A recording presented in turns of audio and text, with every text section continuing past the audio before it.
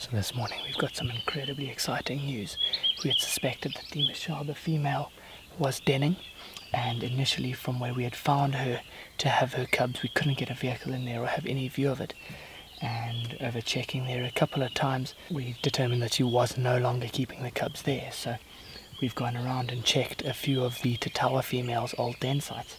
And this morning, on the odd chance of just seeing if she might be here, going on a slight little hunch, we've managed to find her. And if you look carefully, you'll see her in the background over there just resting. And she's been keeping the cubs in these boulders over here.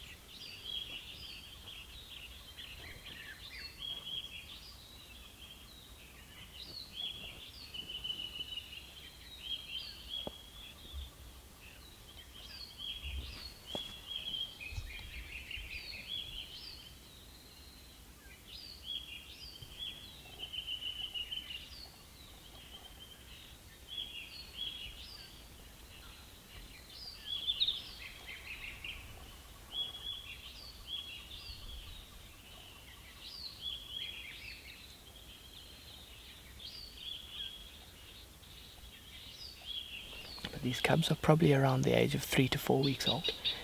Very small, very nervous and skittish. You can see one of them is a lot more nervous than the other. Anytime we would move or make a sound or the shutter of a camera go off, it would lift its head and often scuttle back down into the den.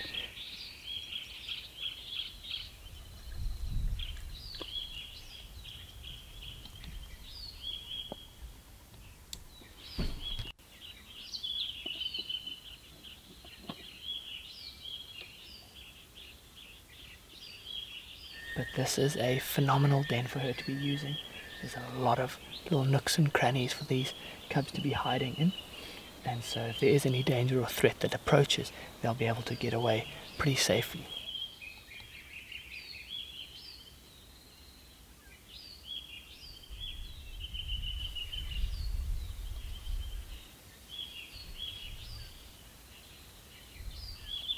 So it's amazing to be able to spend some more time with the Mashaba female and have her reveal her most recent litter of cubs to us.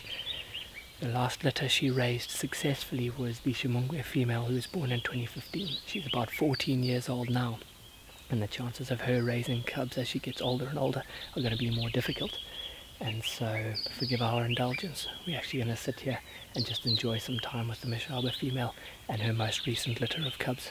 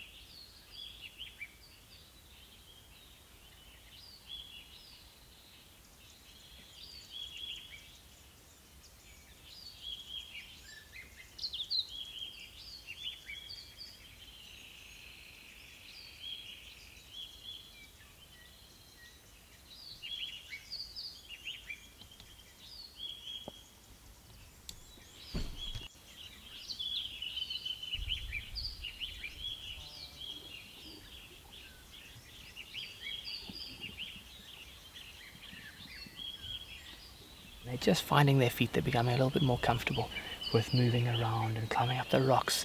They love playing with her tail. That's often a game for them. It's helping teach them the skills to be able to grapple and wrestle and play around.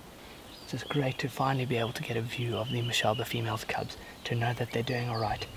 But what an incredible morning, and just by sitting here dead quiet you can see how their confidence and trust in the vehicle has grown drastically from when we first arrived to when they came out.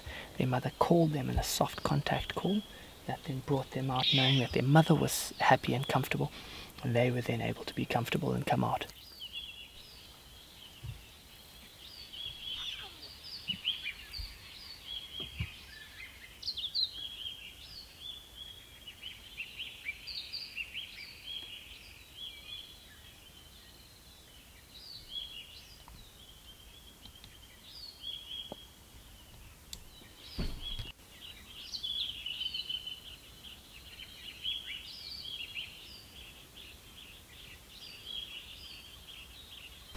So as she got up there, she climbed up over the rocks and then now slunk off into the distance down there. So we presume that she's had her time here at the den.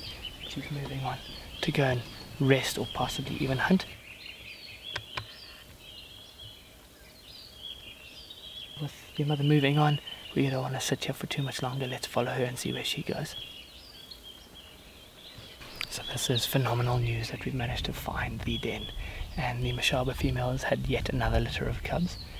We will try and exercise a little bit of caution around this den because the cubs are so nervous and they're still pretty young. They haven't had too much exposure to vehicles, and over the next couple of weeks we'll have at least one vehicle come and check every now and then, just to make sure that they're still here, they haven't moved in, and that they're still doing alright. But we try to follow the Mashaba female, but it seems as though she might have dropped down into this thick rocky dry river bed down here, and so we won't be able to follow her there. We'll check the other side. If we don't have any luck, we'll probably start heading back towards camp. So this is quite complicated. I'm trying to hold the torch and film myself because behind us here, we're out of the vehicle and we've got a pangolin in the grass.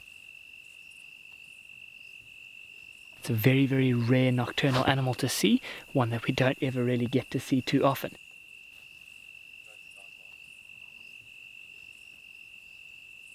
They'll come out at night and roam around trying to feed on any ants or termites. We've just had a bout of recent rain, so that's going to cause the insects to be abundant.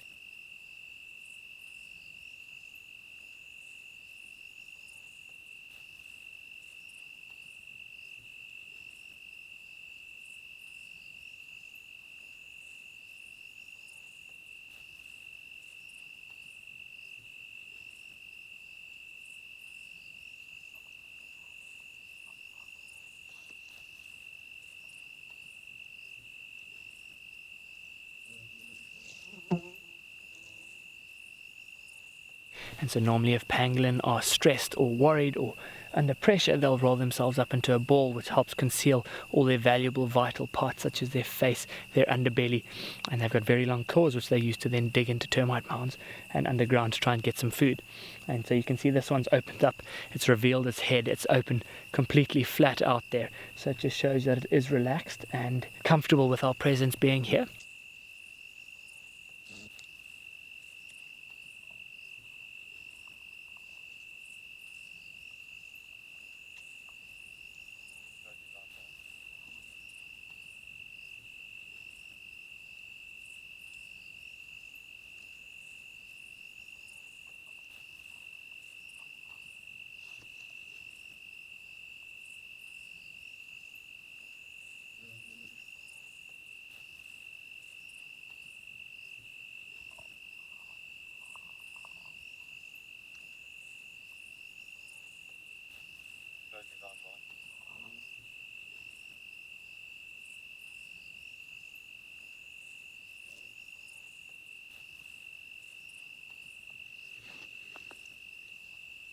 But we don't want to put it under too much pressure, so we're probably going to leave it. But what a phenomenal sighting to end off the day.